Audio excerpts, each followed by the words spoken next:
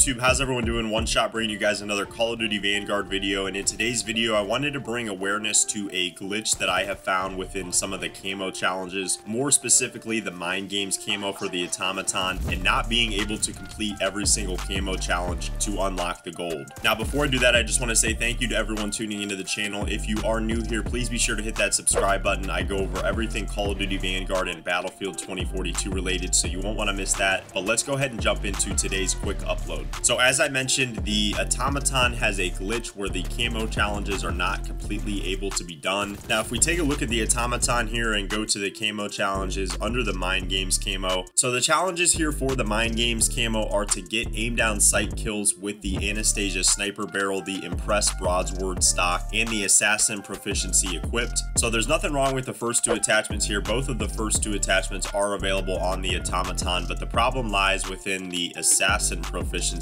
So if we take a look at the class setup for the Automaton, you can clearly see here that under proficiency there is no assassin proficiency. We have spotter, pressure, steady, sleight of hand, dismantle, tight grip, and frenzy, but there is no assassin proficiency at the moment. So in the current state of the game, you cannot complete all of the camo challenges for the Automaton, so I am not able to get gold. If you take a look here at some of my camos, you can see I'm getting close to gold, but under the Mind Games camo, I am not able to get any of these kills at the moment. Now it's possible that there are some other guns within the game that are like that, so if you have any guns that you are experiencing issues like this, please let me know in the comment section down below. I'd love to spread some awareness and hopefully get Sledgehammer Games on board so they can fix these camo challenges. But that's all I have for you guys today, just a short video on the camo challenge glitch that I ran into, and I wanted to spread some awareness on this. Hopefully Sledgehammer Games can make some fixes to this, because it is a little frustrating not being able to go for gold on the Automaton. It's definitely one of my most used guns within the game, and I would love to get it gold. But thank you to everyone for watching. If you are new, please be sure to hit that subscribe button, and I look forward to seeing you in the next video.